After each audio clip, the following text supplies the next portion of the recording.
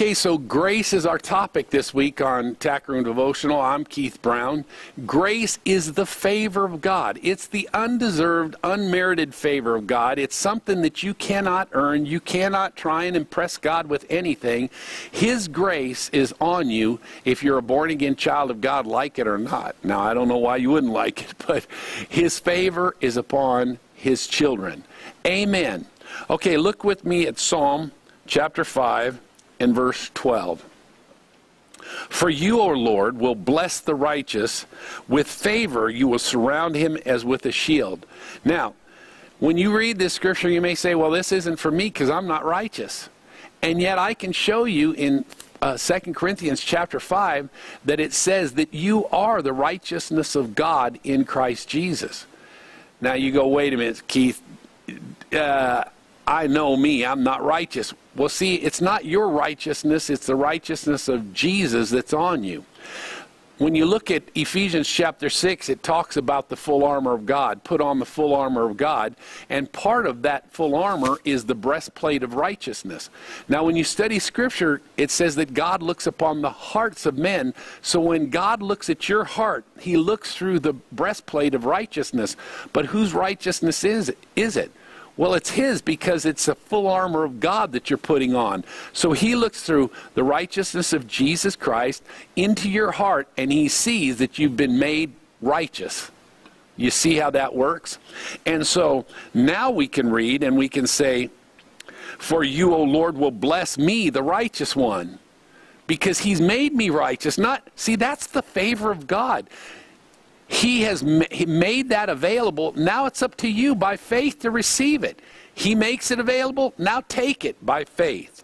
And it says, with favor you will surround him as with a shield. Thank you, Lord, for my protection because of what Christ did for me at Calvary. Amen. Go with me to Proverbs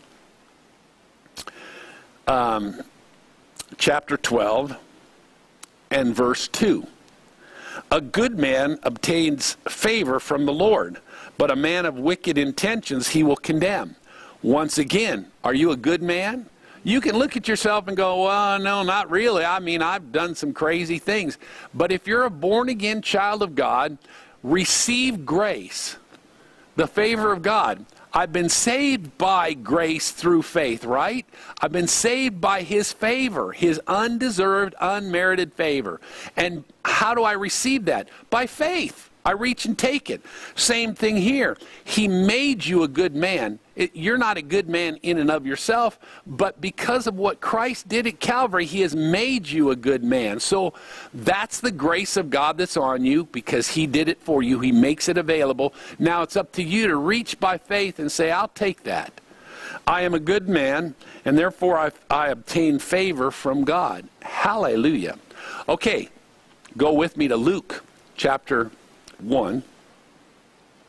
This is the story of Mary and Martha. I'm sorry, Joseph and Mary. And when Jesus, this is the Christmas story about Jesus' birth. Notice what it says in verse 26. Now in the 6th month, the angel Gabriel was sent by God to a city of Galilee named Nazareth, to a virgin betrothed to a man whose name is Joseph, of the house of David. The virgin's name was Mary. So we know who this is, right? Now look what happens, verse 28. And having come in, the angel said to her, Rejoice, highly favored one, the Lord is with you. Blessed are you among women. How cool is that?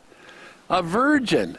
Can you imagine? Here, God in heaven is looking down and He says, hey, Gabe, come here. I want you to do something. See that little lady down there, that peasant woman? Go tell her that she's going to give birth to the Son of God. Wow, highly favored. But guess what? You're highly favored too. Why? Because you have a person living on the inside of you too. You are pregnant with the presence of God, with the very Spirit of God. Now remember, the Holy Spirit is not an it. The Holy Spirit is a person. It's the person of the third person of the Trinity. Lives on the inside of you. That's the very definition of pregnancy. You are pregnant with the presence of God. And that presence wants to be birthed so that the rest of the world can see the presence of God in you. Amen.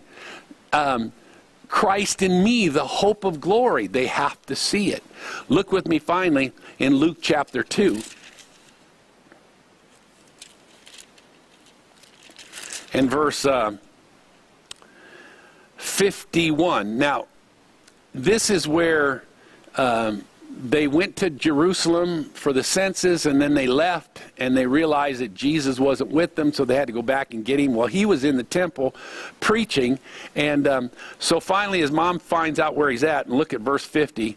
But they did not understand the statements which he spoke to them. Then he went down with them, this is Jesus, went down with them and came to Nazareth and was subject to them, but his mother kept all these things in her heart. He was 12 years old. Verse 52, and Jesus increased in wisdom and stature. In other words, he was growing up physically and in favor with God and men. Not just in favor with God, but also in favor with God and men. This is how the favor of God works on you and I when we realize this. When we start operating, again, by faith, receive the grace that's on us, people will see the favor of God on you and I, and they will respond to it. That's the way it works. Hey guys, Jesus loves you. I love you. I pray that God would richly bless you as you diligently seek him and serve him.